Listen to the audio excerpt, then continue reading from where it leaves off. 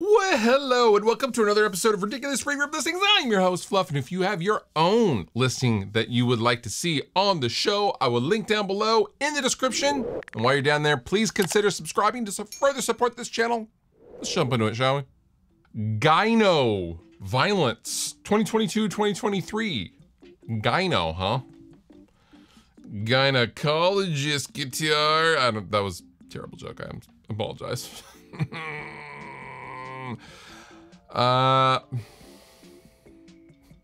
So it's supposed to be a V with horns? Also, quality of the photo, 10 out of 10.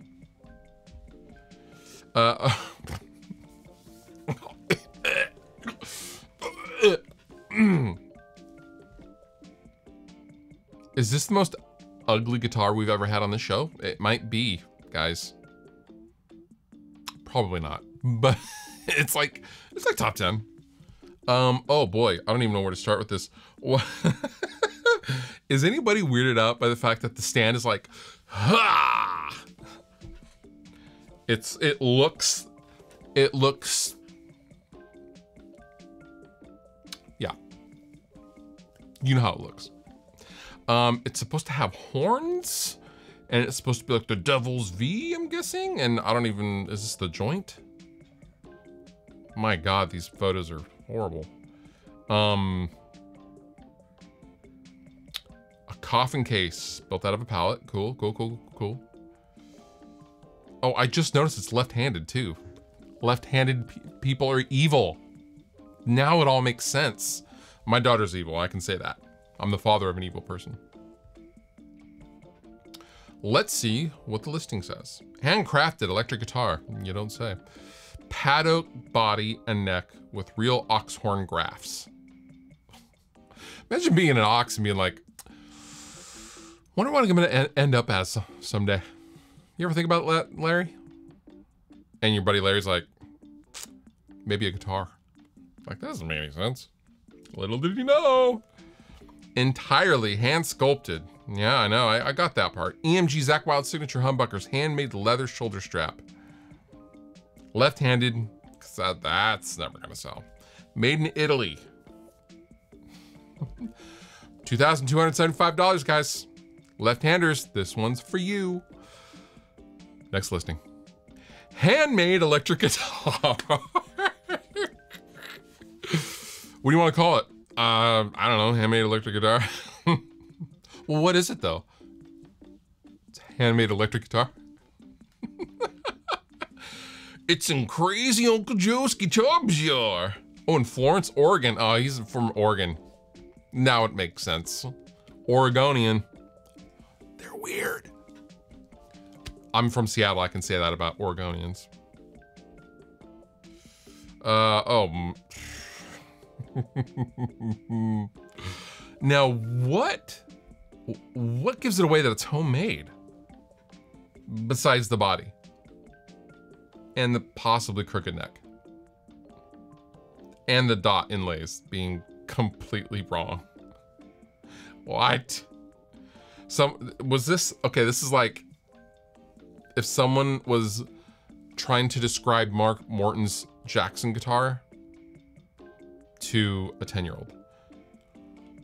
It has my name on it. Now I have to buy it, guys. Any guitars that have my name on it, I have to buy it. What's the guitar called? It's Orion. Fred's over there. Larry's over there. I prefer, Larry's my number one right now. Who I would love to know. So at some point, you know, this has obviously been sanded down and all that kind of stuff. Every single guitar ever made at some point had a stoked owner that took delivery and acceptance of it. At some point. You know what I mean? Who was this person? Presumably they were named Ryan. Bought this to make a custom electric guitar and never got around to it. It's super nice with a set neck and flame maple body. Oh, and flame maple. Body is alder, I think. Brother. $300. Let's make him an offer. I'll give you $100. Oh, it didn't automatically. All right, guys, stay tuned. I might come back and I might buy this thing. This thing. Roscoe Pamelina BJ Graphic 1991. I don't know why I'm covering my screen. Oh, no. Who sent me this? Hang on. I need a minute. Wait, I shouldn't open my mouth. No. Oh my God. She's drinking a soda. She's drinking a soda. She's just drinking a soda. Or eating a banana.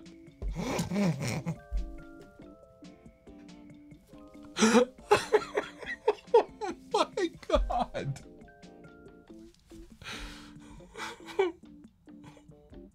I can't. I'm gonna get flagged for sure. Although it's not breaking Reverb's terms of, terms of service, so. So this was painted by a gal, presumably named Pamelina, in 1991. 1991 was a different time, kids.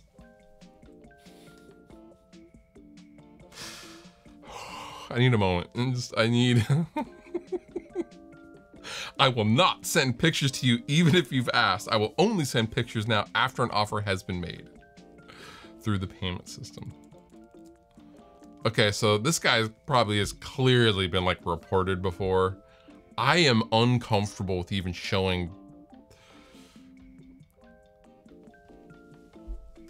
Oh, who in 1991 was like, you know, what'd be cool? Oh my God. Oh my God. Oh my God. Yeah, it's got a trim. It looks like a cool guitar, honestly.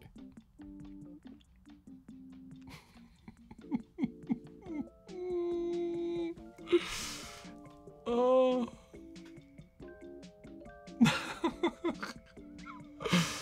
I'm uncomfortable. I'm uncomfortable. I keep wanting to cover the screen as if you're over my shoulder watching, like my parental. I'm like, oh no. 15 grand if you want a graphic guitar. Next thing. Music Man Sterling 1993 factory prototype 1 of 1 2-piece bird's eye maple body. $1,500. Ooh, what do we have here? So I was sent this a couple of times and it looks terrible. Looks terrible. Look at the wavy finish. Also, notice that that's an old bridge too. Oh, yuck. Bird's eye maple body.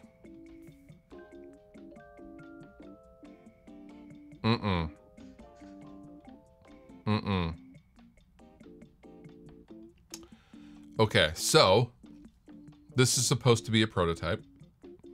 I am not the world's foremost expert on Music Man basses. It's certainly a ridiculous bass. If it was real, the price would be actually pretty good. However, let's go ahead and read the listing. Rare and unique 1993 Music Man Sterling with 2-piece bird's eye maple body, never seen before. This bass is either a prototype or employee-made instrument and has odd features even the other prototype models didn't have. The Sterling model was released in late 1993. This one dates to July 27th, 1993. I've seen 3 prototype models that were made in February of 1993 and they didn't have pickguards. When the Sterling was made as a production model, they ended up having pickguards. That is true. Okay, so I'm not gonna read this crazy amount of text. What I will say is I just called Sterling Ball, who was in charge of literally Music Man up until just a few years ago. His namesake is on the Sterling by Music Man guitars. He's Ernie Ball's son. He had a hand in literally anything that happened in the factory, especially in 1993. I sent this listing to him, and he said, we've never made a body out of bird's eye maple, because why? B, what's the point of having a bass or prototype at all with no logo on it? There's no point. C, those inlays look terrible, and we've never done inlays like that, especially in 1993, because back in 1993, they were basically exclusively making the EVH Axis guitars and trying to keep up with production of those in 1993. They never made a bass like this. These are old vintage parts, the neck plate, the bridge, and it's probably a Warmoth body and neck is what this is.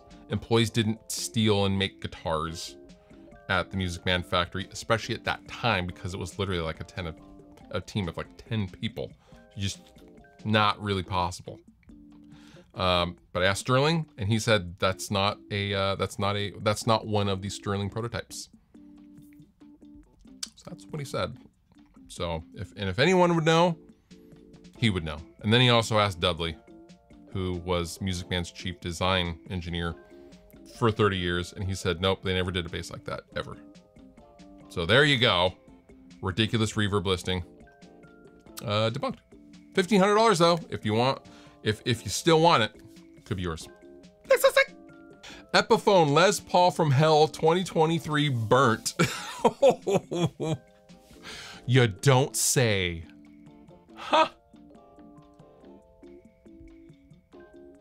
Was this thing literally in a fire? Oh my God. I think it has literally been in a fire.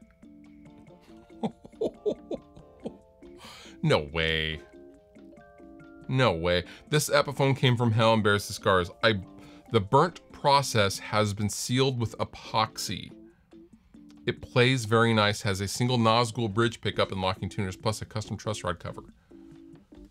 Yes, that will make it sound better. So you burnt this. Oh my God, you burnt the hell out of it, pun intended, and then sealed it with epoxy. And the look, oh man. Just let the fire keep going. Oh, that is a horrible looking guitar. $398.23. What if we made an offer? $100. It's my budget today. Please accept offer, please. I don't want that guitar. It probably smells horrible as well. That's the thing. And last but not least, we have the sweet little 16 Explorer shape pink polka dot custom made guitar for $1,265.45. What's in the United Kingdom? Look at this thing. This is for Barbie's side project. Barbie, Sully made this guitar. No, he didn't make this guitar. Although, that's hilarious. I am wearing this shirt that looks like the Barbie logo, and now we have Barbie's guitar. That was unintentional, I promise you, but funny nonetheless. Pink polka dot mini Explorer? That is, I've never seen that trend before. I wonder if it works. Love those bridges. Those are cool.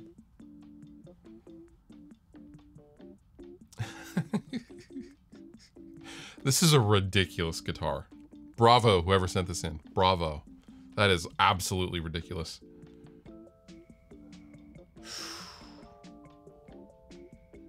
I don't even know what this would have been. Sweet little 16. is that an actual brand? Surely this is made for someone's hair metal band or something. I bought this in February. It was advertised as the very first full build by Cleveland-based custom boutique guitar builder Anthony Allen through Xeno Guitars.